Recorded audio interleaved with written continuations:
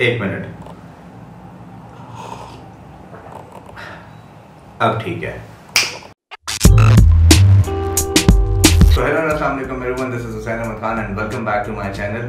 आज की वीडियो थोड़ी सी स्पेशल इसलिए क्योंकि आज मैं फर्स्ट टाइम जो है अपनी वीडियो बना रहा हूँ अपने नए कैमरा पे, जिसकी बात हम करेंगे एक्चुअली नेक्स्ट वीडियो में। आज की वीडियो है मेरे फर्स्ट कैमरे के बारे में and that is this little beast called Canon M50 and why it should be your first investment if you're getting into vlogging or into professional filmmaking in 2020. So reason number one है इसका size. मतलब ये camera इतना compact और इतना छोटा है कि नॉर्मली जब मैं किसी प्रोफेशनल शूट के लिए जाता हूँ और एक इतने बड़े ट्राइपॉड के ऊपर जो है मैंने ये कैमरा लगाया होता है तो क्लाइंट मुझे देख रहा होता है कि भाई क्या हो रही है। लेकिन this thing is so powerful, इसके इतने बेहतरीन फीचर्स हैं कि इसके ऊपर अगर आप व्लॉगिंग तो अगर कर रहे हैं तो this is like a beast. लेकिन अगर आप फिल्म मेकिंग में भी आ रहे हैं तो बेसिक फिल्म मेकिंग के लिए this thing can work very nicely. So reason number two है इसका amazing dual pixel auto focus. मतलब आप जब नए जो है व्लॉगिंग में आते हैं या जो है आप बेसिक फिल्म मेकिंग जो है सीख रहे होते हैं तो इनिशियली आपके पास इतना जो है स्किल्स नहीं होते हैं कि आप मैनुअल फोकस भी यूज कर रहे हैं, मैनुअल एक्सपोजर्स भी जो है सीख रहे हैं एंड एवरीथिंग। तो इनिशियली आपको एक ऐसी रिलायबल डिवाइस चाहिए होती है जिसका ऑटो फोकस इतना स्ट्रांग हो कि आप उसके ऊपर रिलाय कर सकें। एंड अगर जो है ऑटो फोकस की बात आती है तो this thing is pretty reliable. मतलब ये इतना रिलायबल है कि अगर आप इसके फुल एचडी में जो है रिकॉर्ड कर रहे हैं और नॉर्मली अगर आप एक चीज के ऊपर फोकस रख देते हैं तो अगर वो थोड़ी देर के लिए फ्रेम से निकल भी जाती है तो 90% चांसेस होते हैं कि वो दोबारा जो है इसको फोकस करेगा जब फ्रेम में आएगा। So this makes this device very very valuable for new vloggers and basic film makers. Now reason number three is like a must have for any person who is actually getting into vlogging और वो है इसकी articulating flip screen.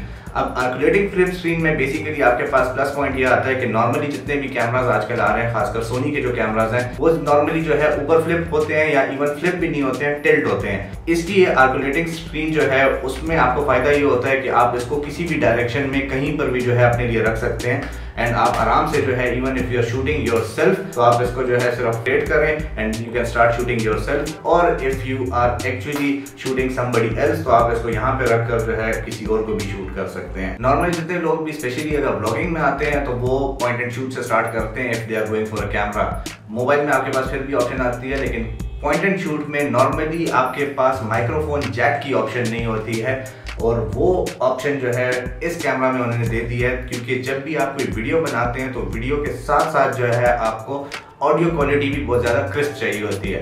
तो crisp audio quality के लिए या बेहतर audio quality के लिए आप इसके साथ किसी किस्म का भी शॉटगन या कॉलर माइक जो है वो आप इसके साथ यूज कर सकते हैं and you can get a very good audio quality as well. Now reason number 4 is basically इसका 4K capturing capability. This small little device can actually capture 4K video. Although इसकी 4K बहुत ज्यादा basic है लेकिन अगर जो है आप बेसिक फिल्म मेकिंग या स्पेसिफिकली ब्लॉग्स की बात कर रहे हैं तो जो बेसिक लेवल पे इसके 4K की कैपेबिलिटी है इट कैन वर्क अमेजिंगली।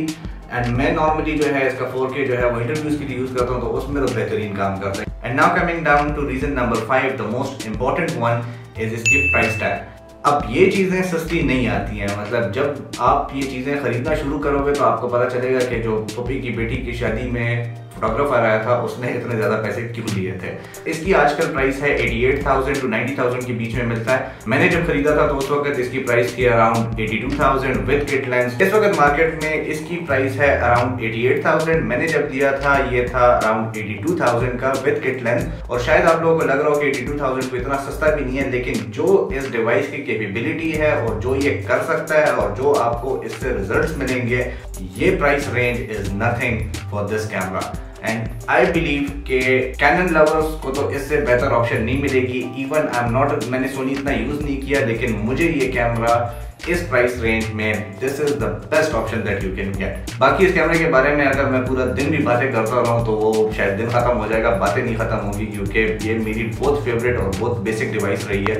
और इसके ऊपर मैंने हर किस्म के शूट्स किए हुए हैं, चाहे वो इंटरव्यूज हैं, सिनेमैटिक्स हैं, ब्लॉग्स हैं, everything. I have shot every type of video with this thing and this device never disappointed me for specifically the price range जिसमें ये आता है।